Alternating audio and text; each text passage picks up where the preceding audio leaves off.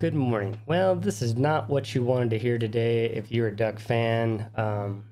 This is the day after talking Duck sports with Randy the War Duck. And if you just woke up and all of a sudden you see that your coach, Dan Lanning, may be the next Alabama head coach, you're in a state of panic. So the reports from this site from Sports Illustrated is that Dan Lanning is in Tuscaloosa right now, which means he is interviewing for this job. Alabama said they were going to make a decision in the next 72 hours, which is also another bad sign for Oregon, because if you have your coach down there and they're making an announcement in 72 hours about their coach, then that's not really good. This is just really bad for Oregon fans, considering we've had this coaching carousel going around. We had the coach for 1 year, 2 years, 2 years. Now this guy, Dan Lanning, was here for 2 years. And, where there's smoke, there's fire. Dan Lanning says that Oregon was his forever job. He moved his family here. There's no reason to ever leave.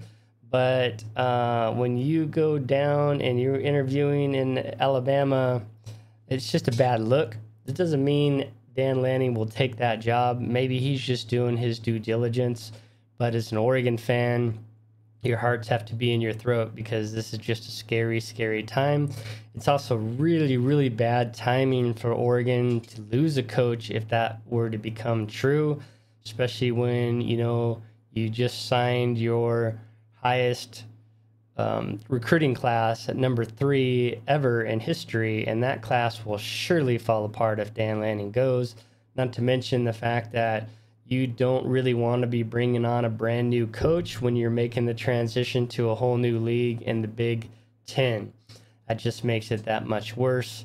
On top of that, Oregon was really set up to make another run next year.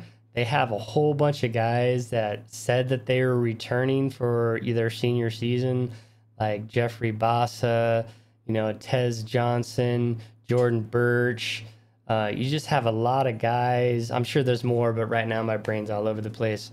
But there was just a lot of guys coming back to make this other run, to play for Dan Lanning and to push Oregon in the Big Ten Conference. And now all that is in jeopardy. And even, as a recruit, so you have to be looking at this really closely, because I already heard there was one 5-star for Alabama that already decommitted because of, you have Nick Saban retiring, and nobody really knows what's going on there. Plus, if you just wanted to play for Nick Saban, there's that. Now, for Dan Lanning, looking at this Alabama job as a stepping stone or the final thing is, I don't know if it's a career move, really a smart one at this point. I think this job following Nick Saban is going to be really tough, because Alabama is not going to be putting up with 1 or 2 lost seasons and no championships. Sure, you can make the 12-team playoff, but if you're not winning SEC titles and you're not competing for national titles right off the bat and consistently, they are not going to keep you around, especially after the success they had with Nick Saban, which makes this job really that much harder, because the expectations of you following suit right off the bat are just so much higher. I think this is a better job for anybody 1 or 2 coaches later or a few years from now. But if you look at the history, coaches that follow big-time winners don't do so well. You can look at Ohio State. You can look at Penn State. You can look at several other schools, and it's just kind of always been that downhill thing. Even Michigan, they had all those titles, and then they took some time where they weren't all that great. I think Oregon, as at this point, is still a better job. I may be green and yellow blind, but I'm thinking that you're building a team, and that they're giving you the time you need to take some losses and to learn. Dan Lanning's a super young coach, still makes some mistakes. And I don't know that Alabama would really put up with that for very long. Where at Oregon, you're kind of at a point where you can kind of stay as long as you want. Especially like as an Oregon fan, I really, No, I didn't really care that Willie left. I didn't really care that Mario left. I didn't really like them as coaches. But Dan Lanning, I felt like he really connects with fans and everybody else, and I really felt like he's, a coach that I can stay behind and get behind as an Oregon fan. And yeah, I think this is super scary for Oregon. And if you're a Duck fan, I don't know where you're at with this. I'm actually going to be late for work if I don't wrap this up, but I wanted to get this video out just because I woke up to this news and it just struck me really hard. And yeah, I hope Dan Lanning, I hope what he had been saying about Oregon, about this is his home, I hope that all is true and it wasn't just coach speak and lies like in the past that we've had with the other people saying kind of the same thing.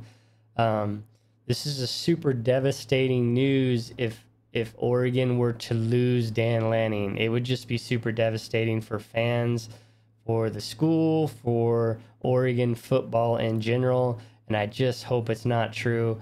I hope no matter what, Oregon I don't care if you have to double Dan Lanning's salary, triple Dan Lanning's salary, quadruple make Dan Lanning the highest paid coach in the world. I don't care what it is you need to do, but you need to keep Dan Lanning at Oregon and not let this happen. Oregon fans, what do you think? Like, I don't know, okay, scenario. Dan Lanning leaves to go to Alabama. What do you do? Because I don't know who's out there. Do you bring like a Pete Carroll back after he got fired from the NFL? And do you bring him back and think that hopefully he doesn't happen, like what Chip Kelly did where the game passed him by and now Chip Kelly isn't what he was?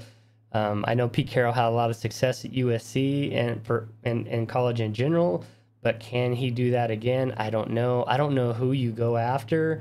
I don't know that Will Stein and the other young coaches at Oregon are ready for that head coaching job, but I guess, maybe you promote Will Stein and try to keep that class together, at least the offensive side. And then I just don't know. I don't know what to think. This is just not the kind of news I really wanted to hear as an Oregon fan, and I hope just isn't true. But I guess we'll see when this unfolds. Let me know what you think. Are you worried, or is this a done deal, or what do you think's going to happen? Much love all.